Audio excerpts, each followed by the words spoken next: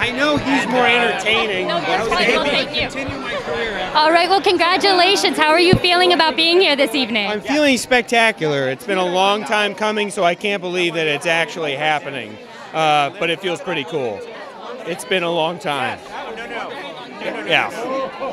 What would you say is your favorite trait about your character in the show? The fact that he just kind of keeps going and he doesn't kind of stop. He has a very dark history. So the fact that he just kind of keeps running and running and running and getting into shenanigans that are seemingly pointless, but that he could be, I don't know. He could. I just can't believe that he's right next to me, and I'm just sputtering nonsense, and I'm sweating a lot.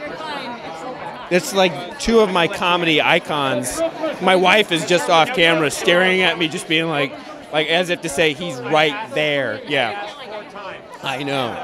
And then I have to ask you, if you had the option to upload in real life, if that opportunity presented itself, would you? Why or why not? I would. I mean, I'd have to. Hey! Oh, okay.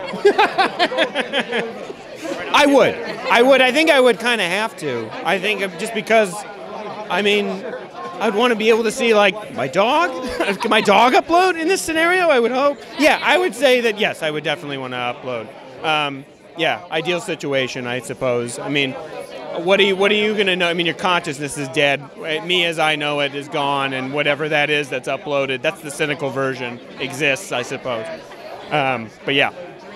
Yeah. Well, thank you so much for speaking with us. Best of luck, and I'm hoping for season 3. Oh, man, me too. Fingers crossed. Thanks for coming tonight. I appreciate it. Thank you. Thank you guys so much for watching. Don't forget to like and subscribe, and if you click down below, you guys will have access to upload.